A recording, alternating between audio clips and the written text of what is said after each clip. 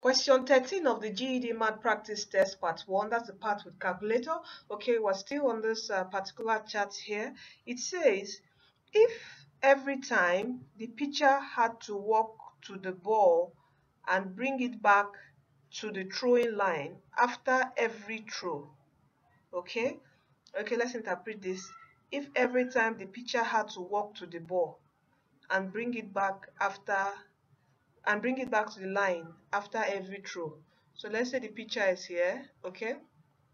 He throws the ball, okay? You know this is a range of throw, a pitcher throwing the ball, and you have several teams. So he throws the ball. Okay, the ball is here.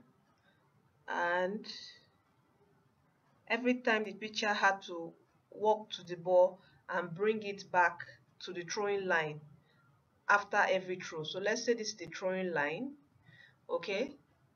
So it means after he has thrown the ball, he has to walk to the ball, pick it up back, and come to the throwing line. Okay. So the question now says, how far would he have walked because of Team 3's throws? Okay. How far would he have walked because of Team 3's throws? Okay, so let's focus on Team 3 now.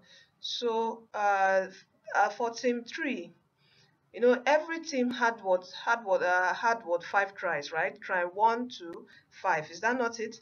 So the first one, he would first of all, when he throws the first try, is that not it? Is here? He throws the first try. So he throws the first try.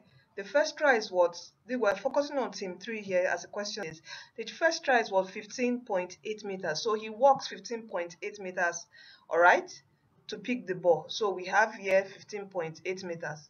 Then he also throws another try. So he walks how many meters now? This is 12.8. So we add another 12.8 to pick the ball. So he walks 12.8 meters to pick the ball because the distance from here to here is what? 12.8 meters. Then he throws the second try is what? 6.2. So we add 16.2. We add it up. Then the fourth try is what? 16.8. So he walks, pick the ball, come back to the line. Then the last try is what? Try 5, which is what? 17.1. So when he throws the ball, he picks it up. So we have to add up all the what?